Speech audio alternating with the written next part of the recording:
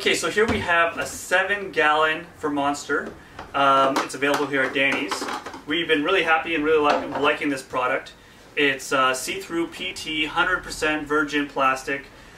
What I really like about this is, of course, the wide opening. So it makes it very easy to clean.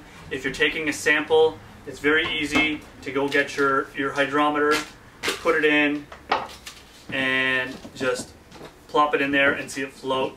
Like, that's super simple. Those are some of the great things about this. It takes a number 10 bung for the top of this red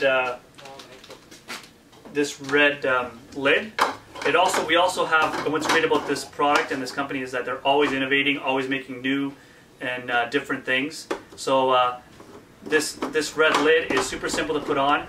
We also have the opener and closer that makes it like super tight if you want, and it comes with O-ring already. So it comes with an O-ring, a Fermonster O-ring that fits in there. I have it inside there, and that's really good. What I like about it too is that if you have like a wine batch going on or some sort of grain that you want to put in, this is a mesh that comes with that's an add-on, but it's really good. And just having those options are fantastic.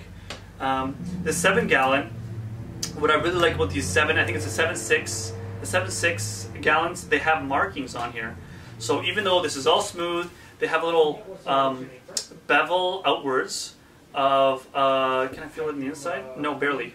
So it's a very small, it's basically like added plastic that they have on here, PT, where it shows the 7-gallon mark, which is about here.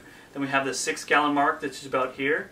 And then we have the 5-gallon mark, which is about here. So it's fantastic that it has those little marks there. So especially when you have a lot of foam in a beer that's brewing, that's something to be noteworthy of. Again, it's still very smooth.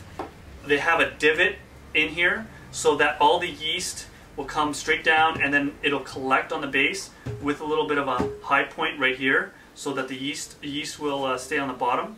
And the reason for that is because it also has a little marking right here, a little divot, where if you want, you can put a spigot on there. So it can turn into a 7-gallon with spigot for Monster.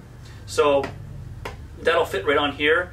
You can see our how-to video on how to do that. But basically, quick synopsis is you go like this, and you go like this, and then you just put it in using your hand. So it's super simple, really easy, and we've been really happy with this 100% made in Canada, virgin plastic PT for Monster. So yeah, it's worth the buy.